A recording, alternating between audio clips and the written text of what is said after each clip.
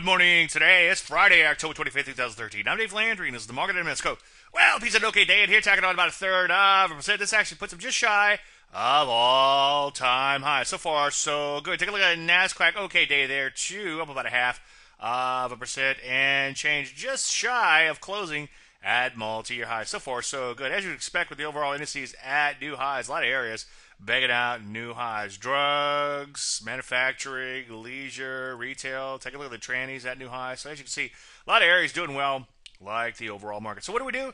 Well, on pullbacks, look to get long this market. I've seen a few setups in metals and mining, which may be putting in a bigger picture, longer term bottom. Also seeing some setups in those aforementioned stronger areas. No matter what you do, just make sure you wait for entries. Any questions? As usual, Dave at DaveLandry.com. I'm Dave Landry, and you just heard a Market in a Minute.